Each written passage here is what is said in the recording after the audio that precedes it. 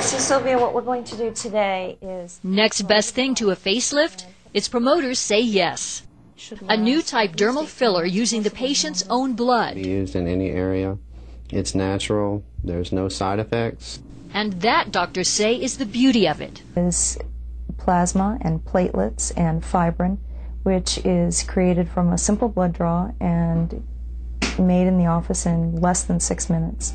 Dr. Kim Crosby of Azura Medical Spa in Charlotte, North Carolina, is one of a select few board-certified doctors in the U.S. who've been using the procedure, called Selphyl, for the past few months. And that's what we're going to try to augment today.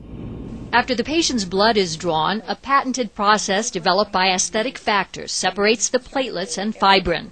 The resulting product is injected into the treatment area. Over the course of 8 weeks, they develop new collagen, ingrowth of blood vessels, and really use their own cells and their own tissues to reverse the signs of aging.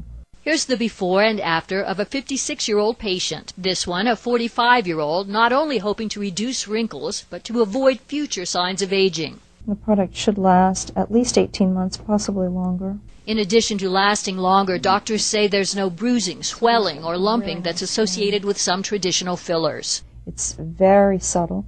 Before, it was a much more prominent fold line.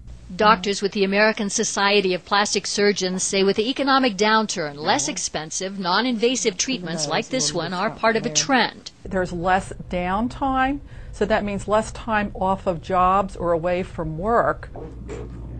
Oh, yes. Oh, that's much better. In the attack on aging, it's one more possible weapon.